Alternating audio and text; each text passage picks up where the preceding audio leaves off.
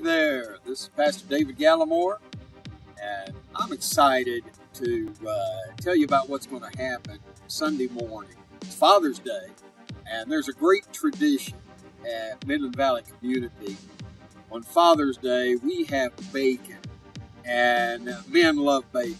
So it's going to be frying, it's going to be smelling up the whole campus, and as you get out of your car, it's going to be a sweet aroma for men. So looking forward to seeing all the men, all the dads, all the husbands, all the fathers. We just kind of celebrate men on Father's Day.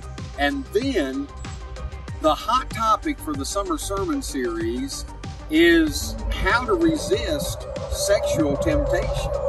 So this really is a hot topic. And let me just say this, God created sex.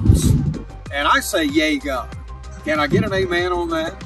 But we're going to talk about something that is very sacred and something that God gives to us as a gift and a purpose.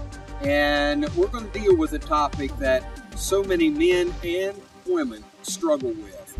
And I think you're going to find some practical help as we just strengthen family relationships in our service this Sunday.